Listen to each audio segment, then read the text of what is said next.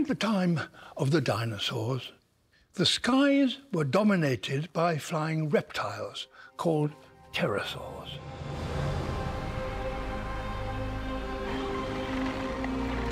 There were over 250 species,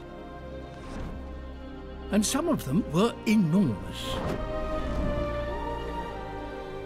One of the most interesting, because they're the most bizarre, are the Ajdarchiid pterosaurs. And to try and describe what an Ajdarchiid pterosaur is like is very difficult. They stand as tall as giraffes. They've got heads that may have been 2 meters long, wingspans of 10 meters. They're just some of the most bizarre things to have ever evolved on Earth. Despite their size, these giants were well adapted for flight. So why do we think they hunted on the ground?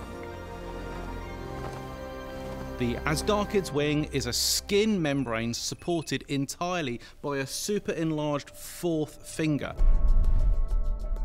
This skin membrane extended from the tip of that giant fourth finger all the way to the top of the hind leg.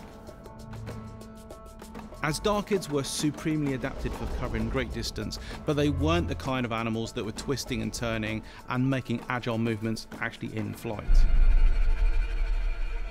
This would have made it hard for Ajdarchiids to catch other flying animals.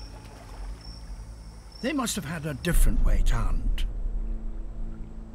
One of the most prevalent ideas about how Ajdarchiid pterosaurs may have fed is by using this bizarre mechanism of foraging known as skim feeding.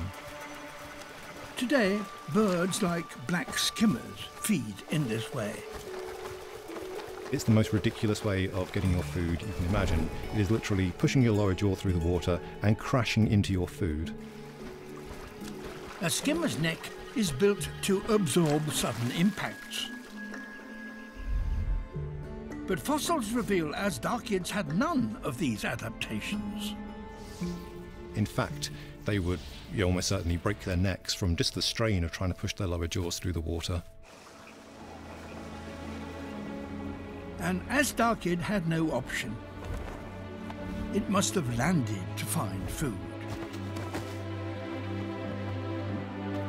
But could it really walk fast enough to hunt?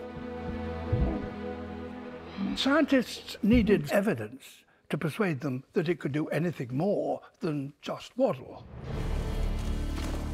That evidence comes from 66-million-year-old footprints. The biggest pterosaur track in the world was made by a walking giant Ajdarchiid. That's not only a cool thing to have, it tells us an awful lot about how efficient they were at walking. These tracks show they held their limbs directly under their body, giving them an upright stance. Their feet were padded, and unlike the small pterosaurs, their long legs gave them an enormous stride. Although Ajdarchiids are peculiar-looking animals, they're moving very efficiently. Ajdarchiids combine this very competent terrestrial walking ability with this massive long stalk-like face. They almost certainly were predators that walked around reaching down to grab animals.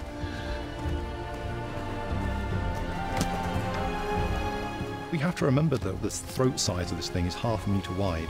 That's about the width of my shoulders. We would be on the menu for these things if they were alive today. Pterosaurs would have been an awe-inspiring sight in the sky. But these giants were even more impressive and terrifying on the ground.